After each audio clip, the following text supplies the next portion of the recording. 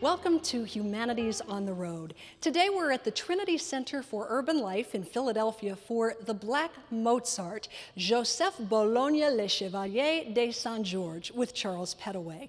And I'm Tracy Matisak. You know, Humanities on the Road is a joint project of the Pennsylvania Humanities Council and the Pennsylvania Cable Network with the goal of bringing together people from all across the state to talk about art and history and the important ideas that shape our world.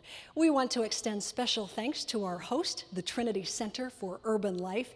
You know, this center happens to manage the historic buildings around 22nd and Spruce Streets for the benefit of the neighborhood, as well as the Delaware Valley. And you know, Trinity Center is a non-denominational, non-religious organization that encourages the use of its space to enhance the cultural and artistic and educational life of Philadelphia. In fact, the center hosts a wide variety of culturally and ethnically diverse programs. There are just a host of performances and programs that are designed to bring people of all different ages together. These buildings are also the home of Trinity Memorial Church and its social outreach programs that serve the homeless and shut-ins and others who are in need. And thanks to an extensive renovation back in the late 90s, the buildings now provide a really exciting space for lots of wonderful programs like the one that we're about to enjoy here in the Great Hall at Trinity Center. Let me tell you a little bit about our speaker today. Charles Pettaway is a Commonwealth speaker with the Pennsylvania Humanities Council. He is an associate professor of piano at Lincoln University. He has studied at the Philadelphia Musical Academy, at Temple University, at the Ravel Academy, at the Tanglewood Summer Music Festival, and the American Conservatory at Fontainebleau, France.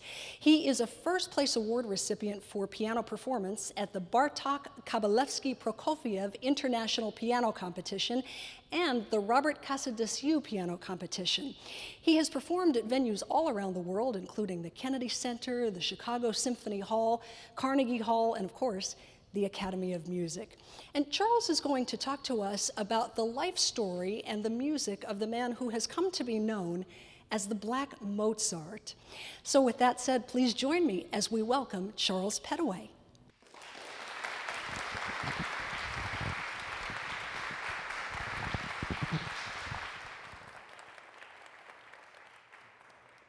I'm very pleased to be here this evening. I'd like to discuss a remarkable Frenchman. He was a great fencer, he was a composer, he was a conductor, he was a violinist, an artful equestrian, he was an exceptional marksman, he was an elegant dancer. He was an accomplished man who knew many important people, such as the Duke of Orleans, who was his protector, and also the Duke was the cousin of Louis XV. He also knew the Prince of Wales, who was a very good friend of his, who later became King George IV. He also knew Marie Antoinette and her husband, King Louis XVI. He was able to dress in a way that made heads turn everywhere. So he was a fashion plate. So think about it. Here we have a fencer, we have a dancer, a marksman, an artful equestrian. He did all of these things, an elegant dancer, and with all of that, he was spoken of highly with the bourgeoisie of France. As I said, he walked among royalty, and he became known as the greatest fencer in France. He also served as a French colonel in the army during the French Revolution.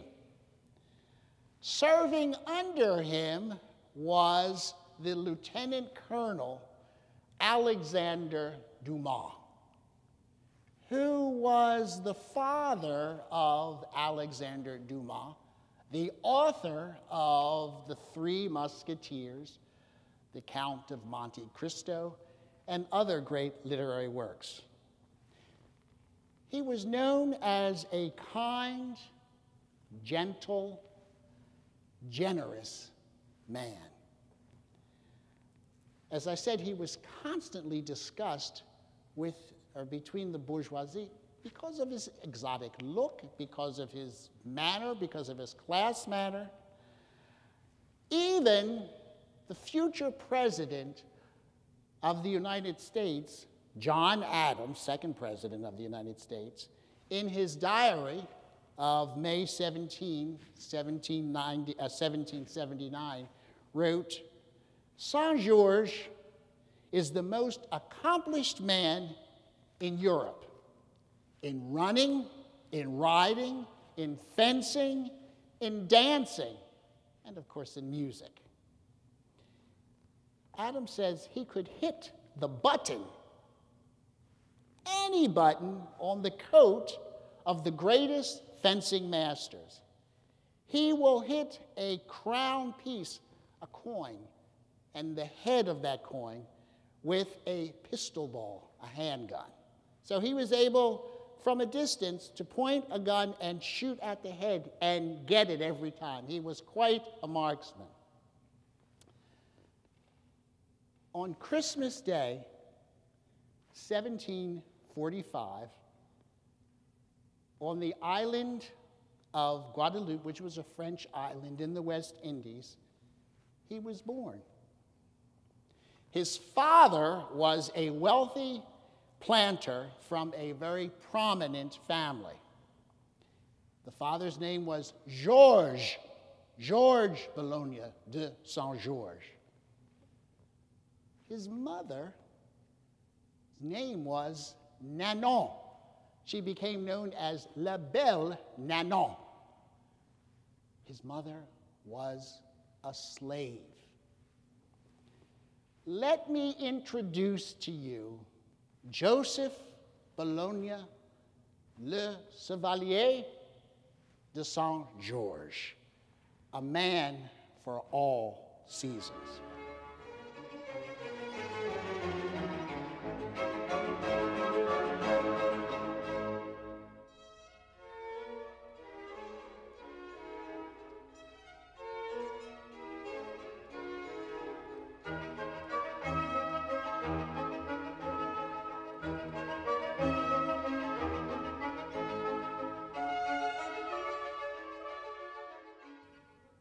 Listening to that, one might think, gosh, that sounds a lot like Mozart or even Haydn.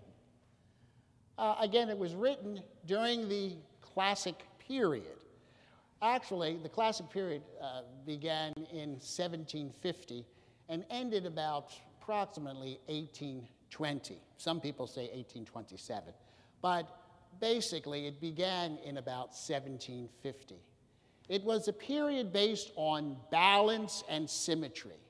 We'll talk a little more about that later. But before I do that, this black man, Joseph Boulogna Chevalier de Saint-Georges, as I said, was born in the French island of Guadeloupe.